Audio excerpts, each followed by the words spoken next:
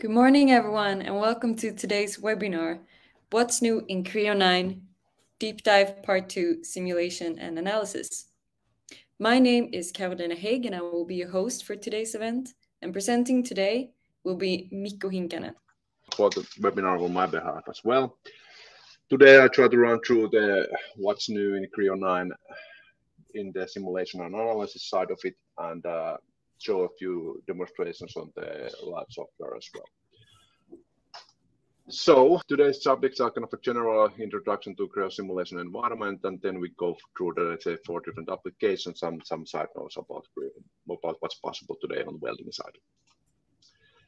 So if we think about what kind of a simulation applications we do have at the Creo Parametric environment, or kind of a couple to that one, we have classically Creo Simulate and Creo Simulate Advanced license in there.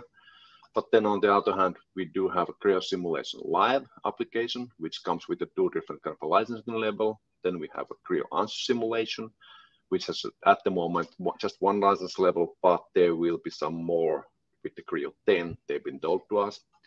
Then on the other hand, we have a Creo Flow Analysis for the CFD applications, and that comes with 3 different application licensing levels. And then we have a Generative Solutions, which comes with the 2 different licensing levels at the moment. So we have kind of a, let's say, a plenty of what to choose from, and it can be from time to time a bit difficult to reckon that what do you actually need, and we try our best at this webinar to make it visible that what's what and how do they differ and what might you need. So let's go for the Creo Answer Simulation then. What's new in there? So previously that came out with a few versions ago, and what's been happening here is that usability enhancements are there. So capabilities of copying and pasting simulation objects from the model tree, and from the study to another study, so you can have a multiple of them in the one kind of model. And then second thing is the number of the CPU cores can be adjusted during the run. And then let's say everything is a bit more easier to handle. And then we have a bit more warning style labels here to highlight that something is not up to date or not really, going as expected. Then one kind of a new thing is the bearing load. What does it mean? That you can basically have a non-constant load height for your, let's say, circular geometry like a holes or pin, let's say shafts, which then enables you to have a bit better kind of a representation of the kind of a bearing or similar event. And some limitations, of course, exist, like axial loads are not there, and basically this is applied only to solids at the moment. Then when it comes to result handling, we have now capabilities showing the deformed shape and undeformed shape, and basically scale this, the amount of the deformation if you want to do that. Then there's also a possibility to do a simulation query live on the window to ask points, click some points and ask what's the value in there. So basically the result manipulation visualization is getting a bit easier at the moment. Further on, if you happen to put those simulation probes in there, which what I mean with that is those kind of annotations which indicates a local value. Like in here, it's a kind of deformation, or in here, it's a stress. You might see this flag in here. And previously, it was a bit hard to tell that, if you make multiple simulation runs, that if some of those basically were outdated, so basically showing a wrong value. So nowadays, we have a flagged out everything that you have to rerun it in order to make the results to be on time. So hopefully that gives you a better kind of fun control of your results, and helps guarantee that nobody is kind of looking for old results when you should basically rerun everything. Then we have something which is called inertial relief. It simply means that if you are having this kind of fun, let's say, a link, basically, you have a kind of a mechanism attached to from the 3 sides, maybe some dampers, maybe some cylinders, and it moves into space. it is sometimes quite hard to constrain that. But on the other hand, what you can do always is that just calculate the forces affecting to this one, and then you are kind of having a force balance on it, and then we just have to limit somehow the residual forces off and residual moments off. So what you can do today is to put that inertial relief on, and system will automatically generate the acceleration field so that the sum of the forces are 0, and therefore we can calculate this without any kind of constraints. And that has been also available, let's say, in Creo Simulate and other products for ages, but now it's also available in the Creo Answer Simulation. And then, as I kind of earlier kind of stated, that shells are now there. What we have there is automatic shell pair detection, which means that if you just have geometry like this in the solid, you can say that, let's say, search everything that is maximum of 10 millimeters thick, and then system will automatically find the pairs that are matching, and we're having a kind of a mid-surface compression to create shells. And then you can run the models in the shells rather than solids, which of course makes it much faster, but then on the other hand, you lose some details, but usually this is sufficient enough to make the shell model.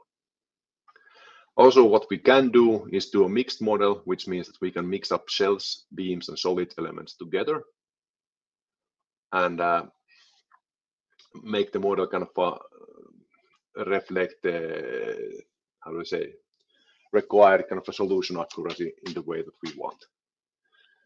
So that is what I'm about to show you next with the live software.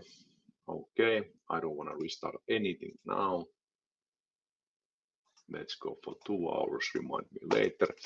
So in here we have pretty simple kind of a model. We have a one end plate. First we gather ourselves a bit of licensing here.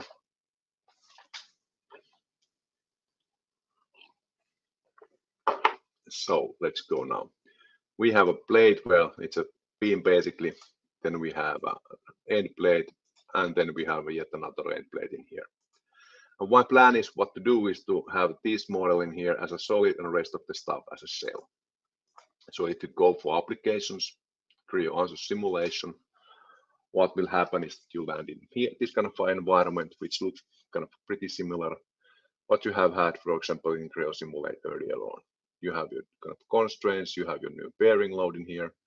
And now what's new in here is that today we have, for example, review geometry. If you click that, you can see that, okay, some of things are solids. If you click apply, these are solids. And when it comes to shells, these are shells. Should you have a weld surfaces, they would have this color. Then on the other hand, how do we connect these things together? As you can see, we have a bonded surfaces and bonded edges highlighted in a bit kind of a cyano-magenta color in here, also in here. So basically what you can do is bond these elements together. Then, should you mesh this thing, you end up in the shell mesh. As you can see, there's no thickness in here, even though original geometry had it. Since because thickness is kind of a numeral in this one, but on the other hand, in here we do have a volumetric thickness since this is solid elements. And when you go for results, let's go for displacement, just activate it. This is already pre-run kind of a thing, and you will see that, okay, we have our deformations. If you want to scale your deformation, let's say 5 times, you really get the form structure in here. I don't want to have the auto scale door in here, or just want to play it back and forth. Let's put something like 2 times and try to play it. You will see that it gradually goes down, and yes, we can also adjust the speed of it with this one. So there's some new tools for you to play around. Was there anything else? Shell creation itself. Well, if you want to do shells, you can do them from the surfaces. You know, just click the surface, what you do with the surface modeling, and define that what is the material property and what is the thickness of the shell. On the other hand, shell pair, you are manually pointing out these are matching the pair, which is then compressed to mid surface. On the other hand, you can give out the number, and then system will automatically find all the matching geometry that might be. Then what else there might be? Well, from this point, I would say not much from it comes to Creo Answer Simulation. These are pretty much all the new stuff. Then we jump back for presentation.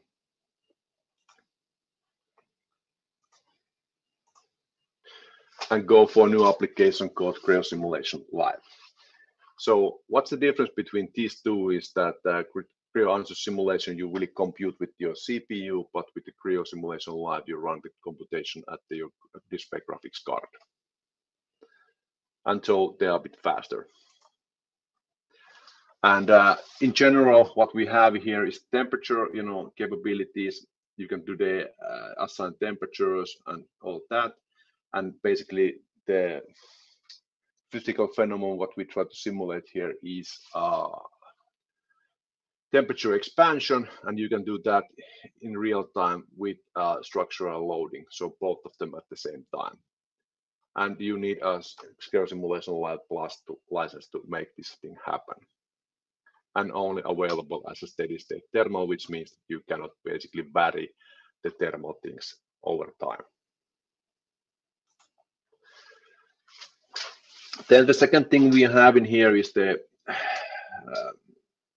lattice geometry. So in the 3D printing, it's typical to have some kind of a lattice in the system, either kind of a beam-like or kind of a gyroid shape or something like that.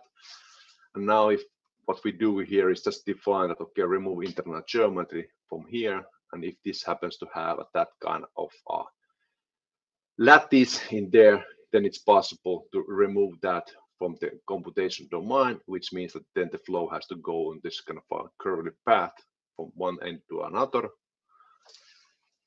And you can simulate then the results of, as you can see on the lower right corner.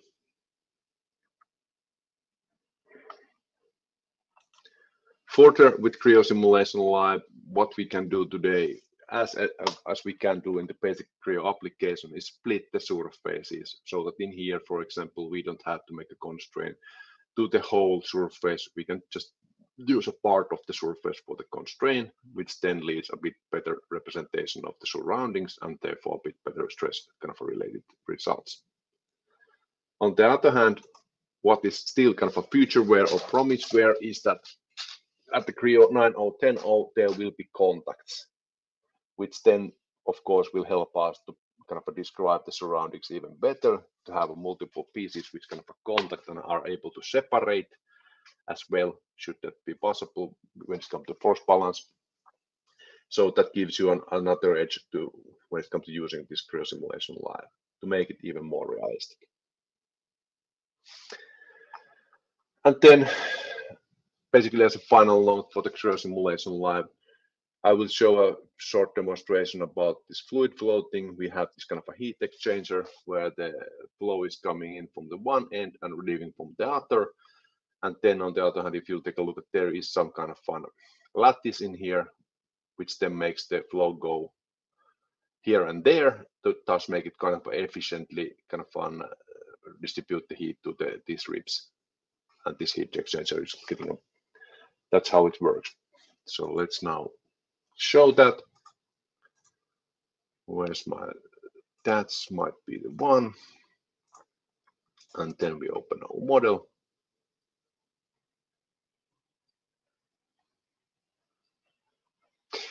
And as it has some lattice geometry, it will take a few seconds to open up.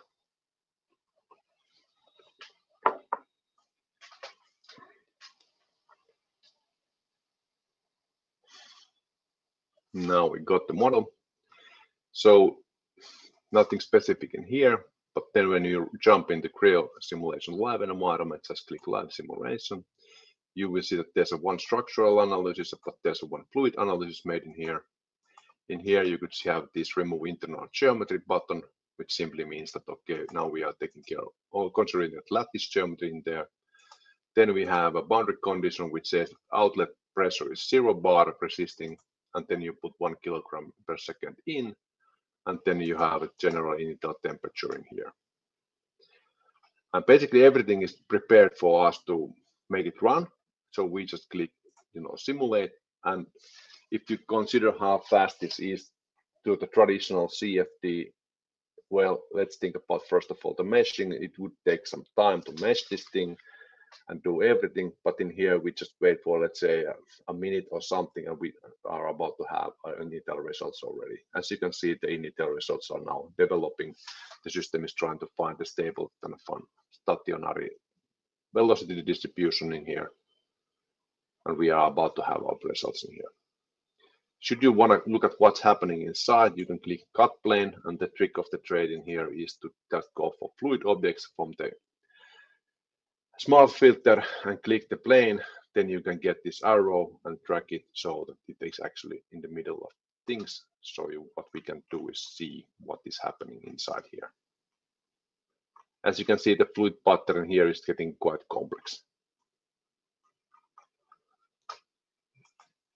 And then on the other hand, if you want to have a direction field, the same thing applies. If you just click it and then just drag it, you can see kind of the swirls that where are we going, what is the direction of the fluid in here. And the swirls are shown quite nicely here as well. So basically enabling you to go through the structure.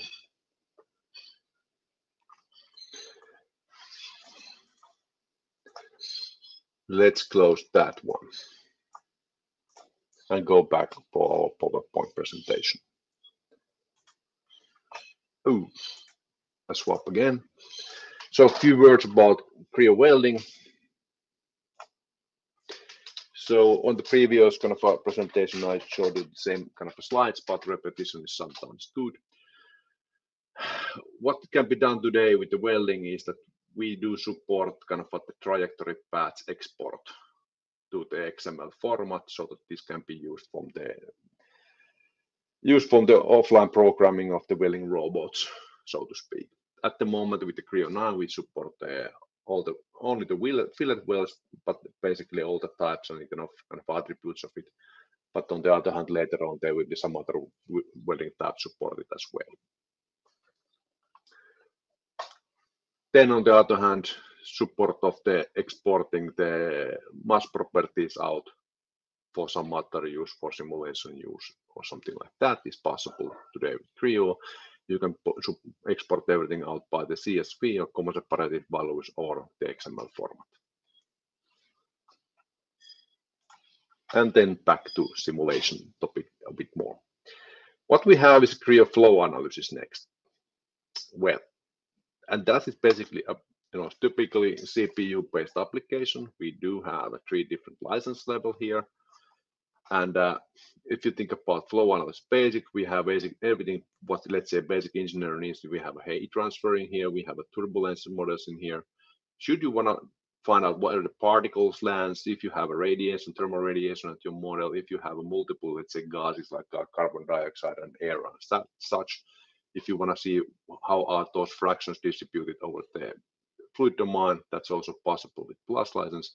And also if you have some moving sliding meshing, which means that you want to simulate some kind of an impeller or fan or maybe some piston, that's possible with Creo analysis, flow analysis plus. And then if you go a bit more advanced kind of topics like cavitations, you might have a multi-phases in there. You might have a multi-components and dynamics. Those are possible with premium license level. So it is not a single kind of a product at that, so you always have to kind of take care of, take a look at the level of licensing, what is required for the job, so to speak. But nevertheless, let's look at the enhancements what we have in here. So with the Creo 8 and earlier versions, what you had to do is to just have a single project per assembly file, and that is a bit limiting factor. So with the Creo 9, you have a capability to have a multiple project per assembly file, which of course, and it gives you some flexibility to have a multiple, let's say, scenarios in the just one file. And yes, of course, you can activate the one and what you want to have. So you have, let's say in here, initial project, then you have test 1, test 2, test 3. Of course, only one can be active, and let's have a simulation. And should you just want to vary the project a bit, you can of course copy and paste or duplicate the existing projects as well. So it gives you a bit more leverage on that. Then the view panel. It would help you to kind of control what do you see, what kind of results do you want to see, the grid lines from the mesh, do you want to see some, transparent geometry, which side of the surface or cutting plane you want to see. So kind of a general post-processing is now basically well written. So there's a new set of tools for everyone in there to make the result handling a bit easier. Then what else?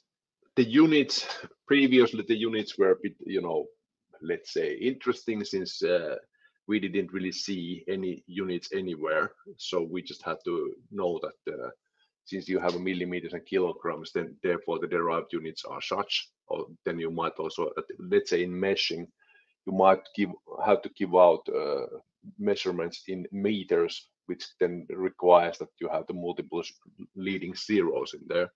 But today we can, we support the units, which makes it much easier for the people to put in the proper numbers and get in the correct results as well. Then on the other hand, if you look at, in this case, the fluid domain, and so basically this is external flow, velocity comes in here with certain temperature, and then we have resisting, pressure in here. You can actually see these things on your screen all the time while defining a simulation with the proper units as well. So it's easier to put the model or set up the model properly so that it actually simulates what you want and you are not making mistakes with units.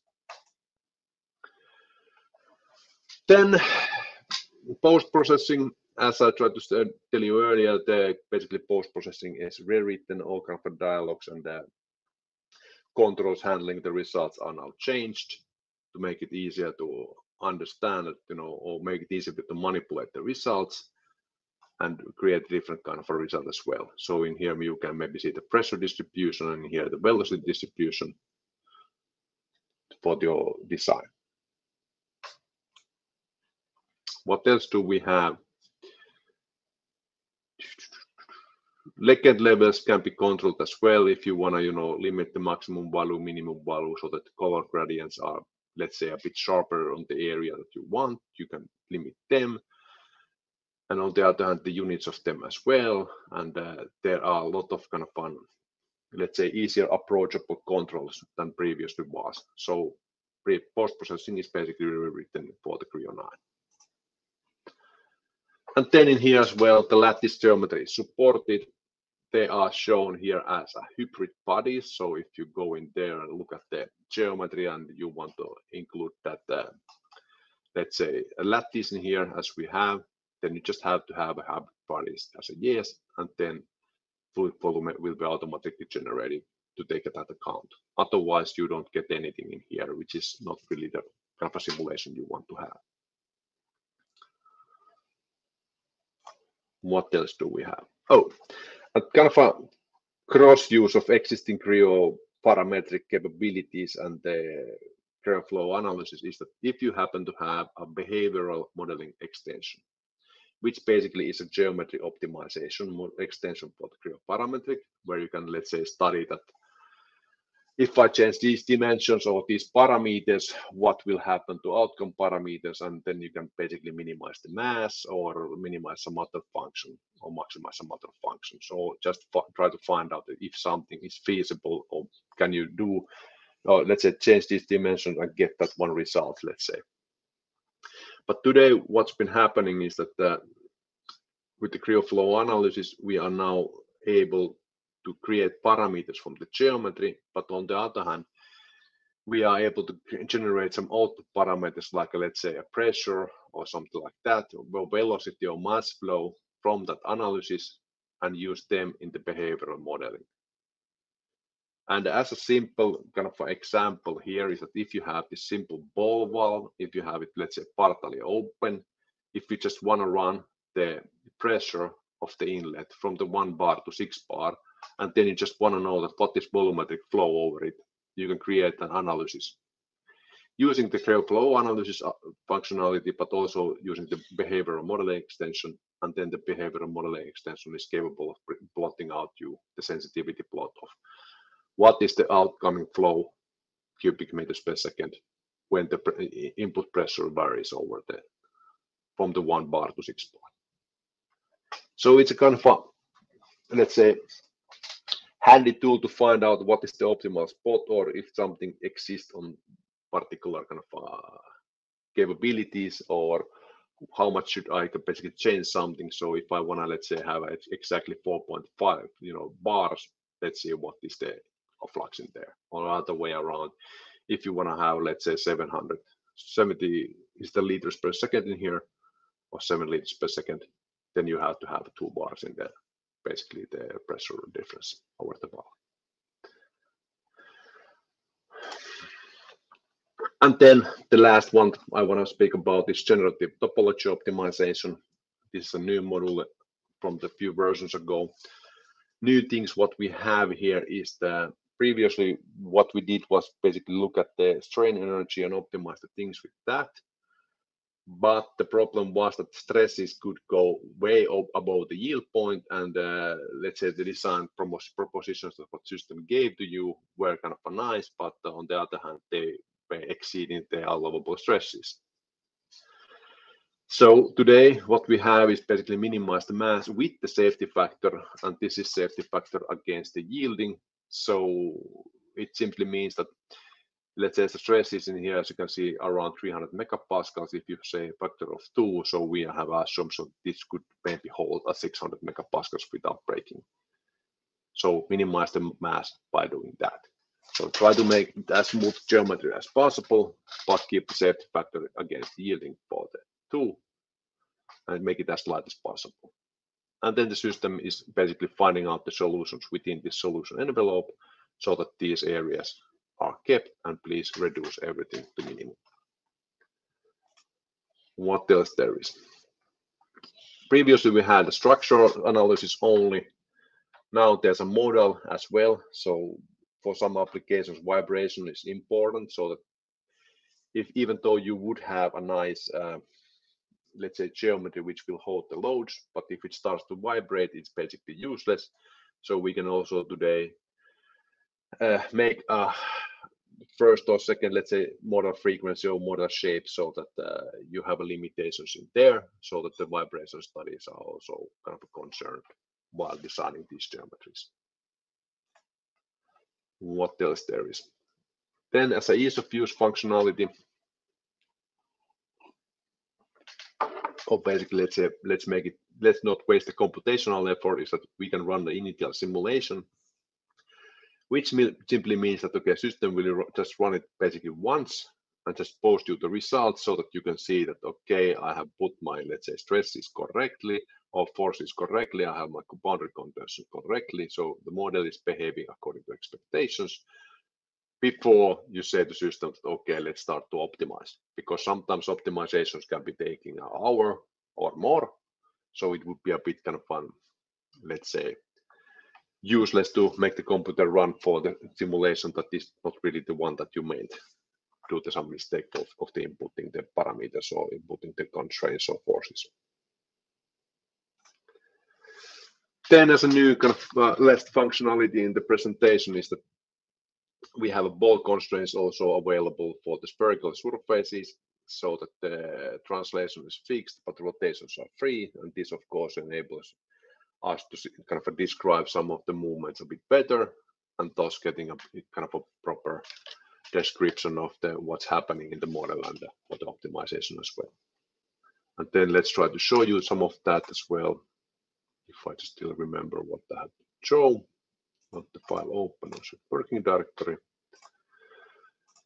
I think it was this one. Then we go for, I have one funny number series here somewhere. I have a few models in here. Let's say what we can do in here. So if you look at the model in here, it's pretty much just the design envelope. If we go for this design items, you will see that there's a multiple bodies, there's one imported, there's something preserved, which means that these areas you must basically keep. So looking like that. And then they have made a basically a starting geometry. So this is the volume you have to keep yourself in, and then at the end of the day we have exclude body in here, which means that you cannot go on this area. So basically it's a cut against that one, but let's hide that as well. So if you go for application and you go for generative design, you will see that somebody has been doing some work here already. You have classified the geometry for starting body, or basically the volume to search for. Then on the other hand, preserved are those blue areas. And then we have exclude one in here, which is not even shown. Let's show it for the few seconds. You cannot go on this area at all. It's just hidden for the simplicity. And then what we have here is a few cylindrical kind of a coordinate system, few planar, so to keep it in, basically bolt it in. And then what you have here is forces, just one force on that pin. And let's go for design criteria in here. Actually clicking from here.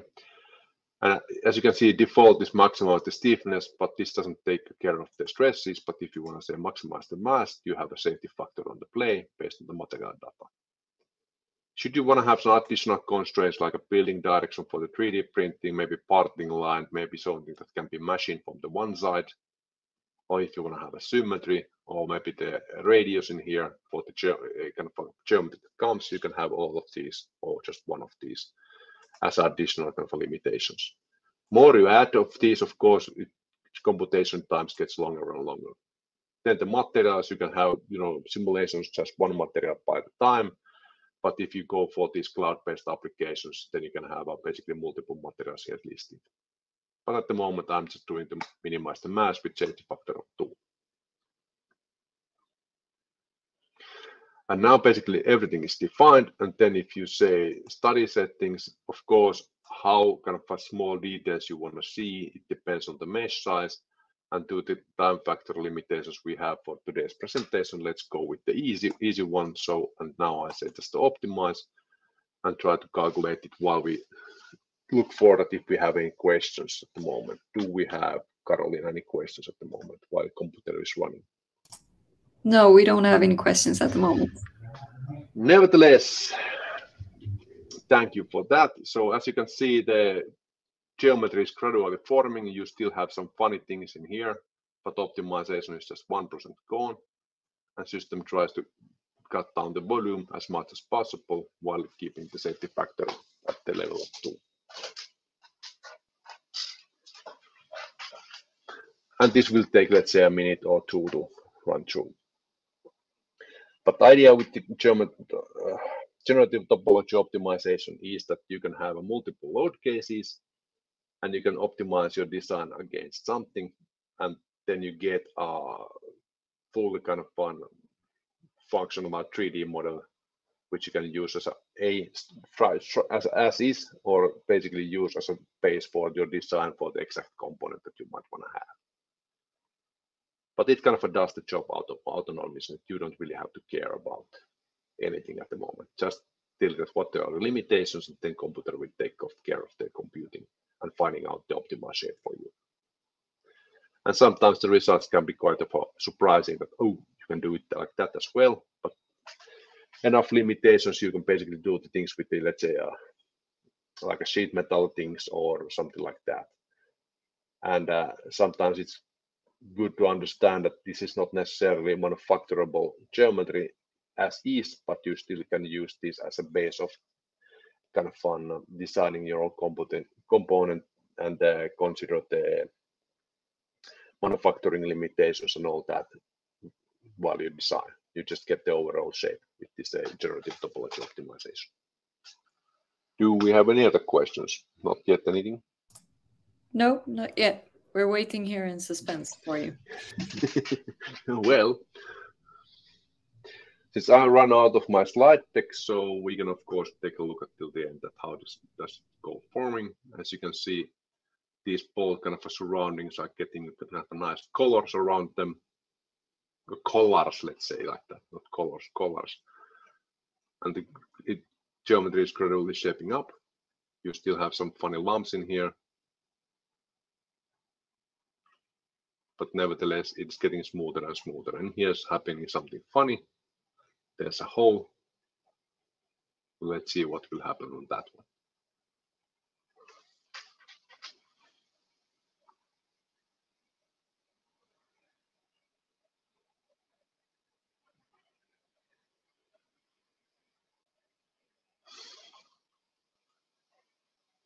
And now we have a second hole. So this starts to look a bit like a, let's say, organic, like a bone or something like that. But my first guess is that the non-regular, let's say regular mechanical engineer wouldn't at the first go land on the structure like this. So it gives you kind of a hint about that. So we got microfluids when it comes to question in here. I would say no, but it depends now on your scale of what do you mean exactly.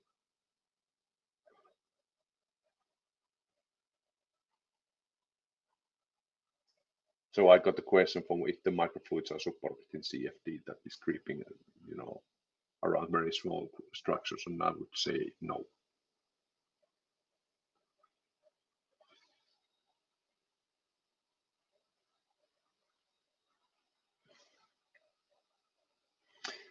I will try to gather some info about that requirement and get back to you, Patrick, about this.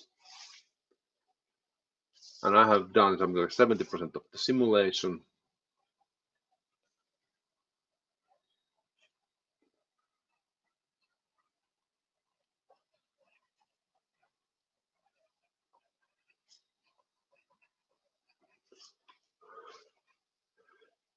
And as you can see, the geometry is gradually forming. Now we have a large void or opening in here, but also in here. Now its second opening is coming up. So we're gradually limiting the mass. We started around 1 kilo and now we are around 400 grams.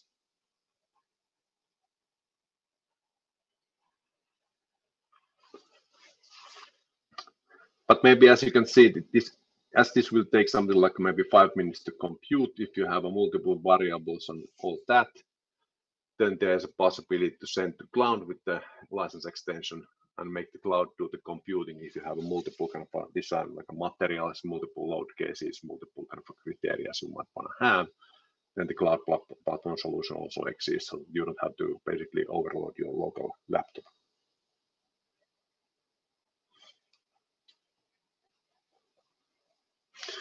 And in here, if you look at the very close look, you will see that there's a 2.009, the safety factor at the moment. Computation has been running for 6 minutes. And this is the alloy we're using, and the icing criteria are as such defined.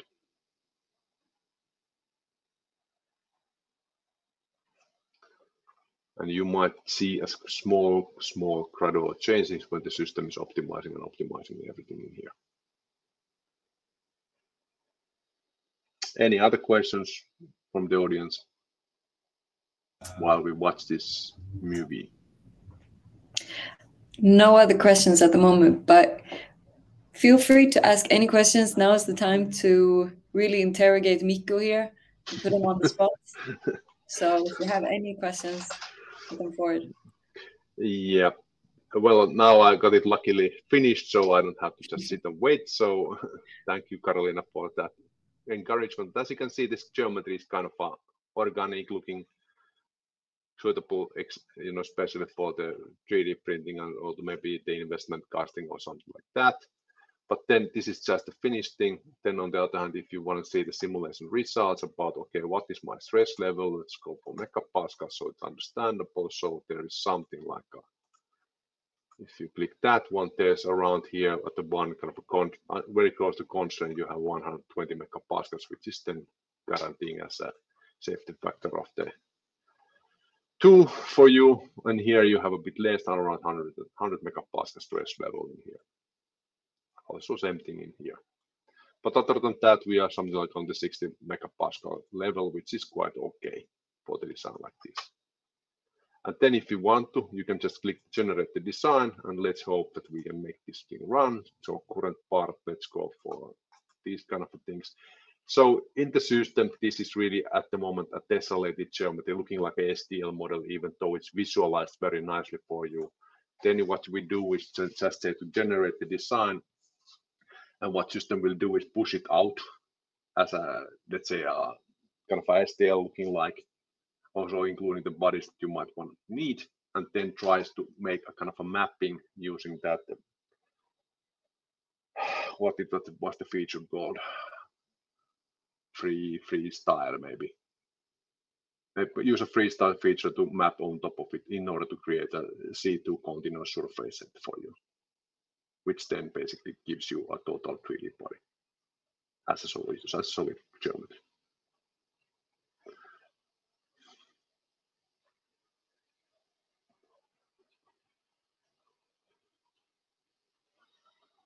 And now again, it's time to interrogate Mikko if you want to push some questions at the chat. Go ahead. He's not that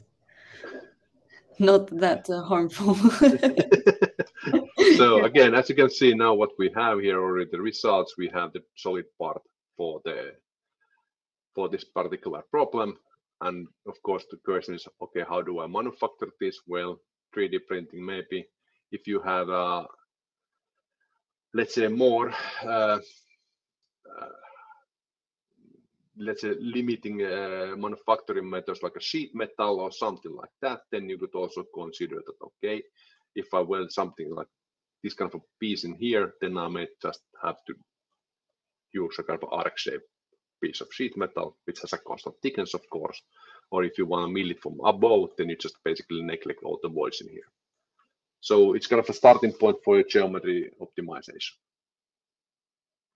Then at some point, hopefully we get a bit more manufacturing constraints here that are giving us even kind of a better solution for this. But in order to find out most efficient shapes for some, mechanical load cases or vibration load cases, this generative topology optimization is pretty nice tool for that. Should you not want to ask any more questions, then I say I'm done. Fantastic. There are no more questions. So thank you so much for today's webinar, Mikko. Thank you everyone for participating in this one. Yes, and in case you missed any of our previous webinars, they are available on PTS Vision's on-demand webinars. So thank you very much for everybody for participating. Bye. Bye.